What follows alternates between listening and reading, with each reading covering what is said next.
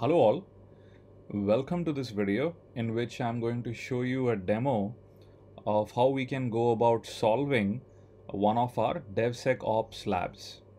So if you log into Pentester Academy, you would notice that a couple of new labs have been posted on Insecure Docker Registry. So let's click on them.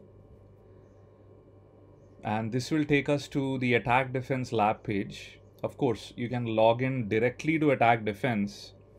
Go all the way down and click on DevSecOps and then on Docker Registry to go ahead and see the list of labs that we are adding.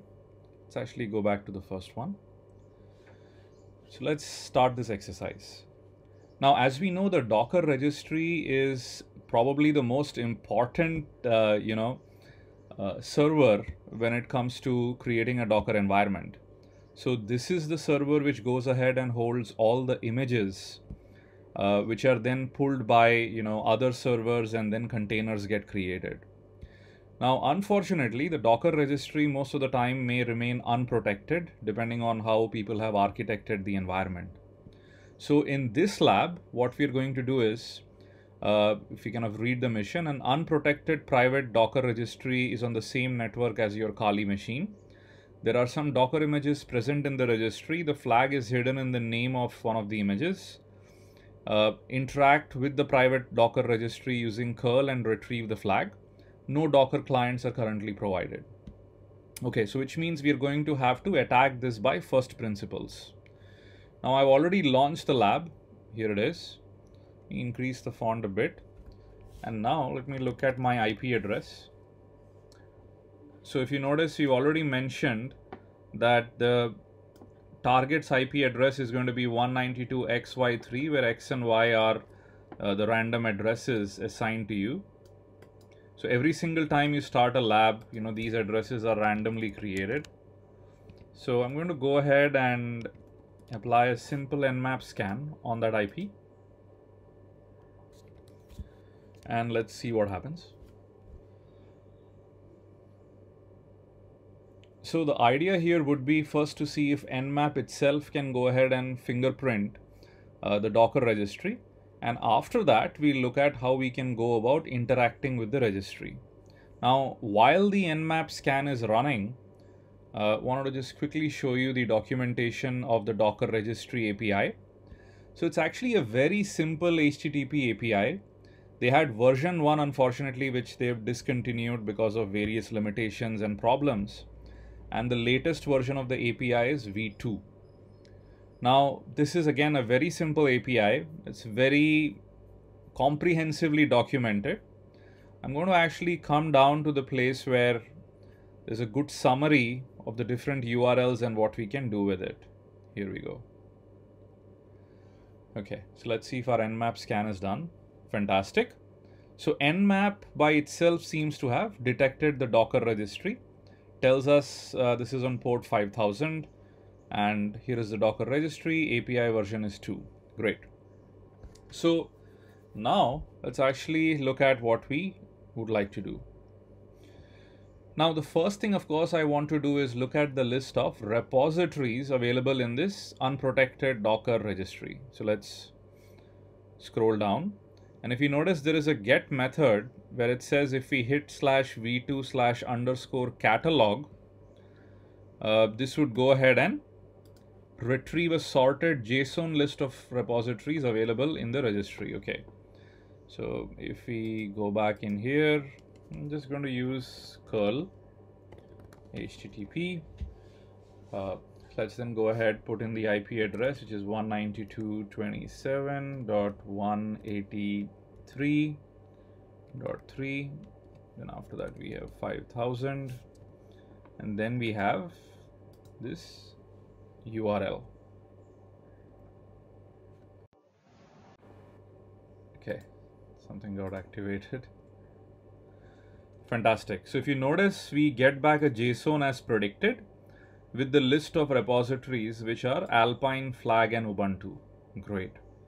So now that we have the list of repositories, let's understand how we can look at the tags in each of the repositories, right? As we know, each of these tags itself, repo : tag, corresponds to an image. right? So let's go back. And if you notice, to fetch the tags identified by name, it's very simply /v2, given the name here, tags and list. So if I were to go back here, all we'd have to do is v2, give the name. So let's say we can see one of the repo names is Alpine. And then after that, tags and list. Great. So in Alpine, we see the tag available is latest, which is the latest image. Similarly, we could go ahead and do Ubuntu. Now, Ubuntu seems to have a couple of versions in there, 14.04, 18, 12, 16. And then finally, let's actually go ahead and see what is inside our flag repository. So we can see there's only one tag with this value, which clearly is the flag. So if you go back here, verify flags, put that in, there you go, we verified the flag. Refresh the page. Great. So if you notice, we've gone ahead and solved this via basic principles. There was no need for any Docker client. And to be honest, in many post-exploitation cases where, let's say, you've gone ahead and successfully broken into a network, and probably you're in one of the internal systems where Docker client isn't available, and you've uncovered an internal repository in the dev environment, then just by these first principles, you would be able to go ahead and uncover a lot of info. And that is what in this entire series of DevSecOps we are going to try to do, is attack things via first principle. Of course, looking at this clearly is a very simple case of Python automation as well. So let's actually go ahead and do that. So I'm going to start Python, and we'd like to make URL requests. Now, very simple to use library is the Python requests library, which is what I'm going to use here right now. Extremely easy to use, just request.get, get the URL, and then you get a response, and then response.content contains basically the data. So here it is, response.content contains the data. So armed with this, let's actually just quickly automate. So I'm going to do an import requests, and actually let's go ahead and and then after that I'm going to import JSON, because we are getting back a JSON object. We want to convert that into a dictionary for quick automation. So now the first thing is I'm going to go ahead and fetch the list of all the repos, right? So I'm going to do for repo in, and then we can do a quick JSON.loads, and we can do requests.get. So here is where we paste in the initial URL for the catalog.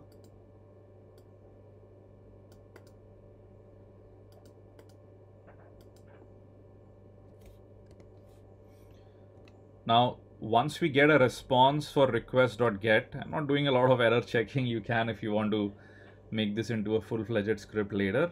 Then the response.content is what contains the content, right? So which means .content. Now all of this inside JSON.loads. So what will happen is JSON.loads will convert this JSON object into a dictionary. Now inside that dictionary, we actually know repositories is what is going to hold the list of repositories. So I'm going to just go ahead and copy this out and create. So if I were to just do a print repo, oops, oh my bad, it's a simple typo in here.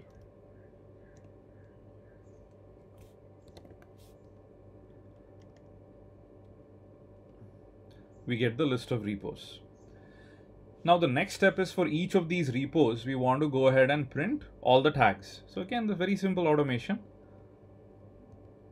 What we'll do is, now we'll say for tag in, and then we are once again going to go ahead and paste this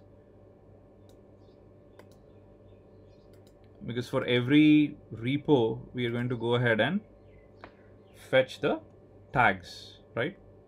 So after that, we need to give the repo name, so which is repo, and then let's go ahead and complete the remaining part, which is /tag/list.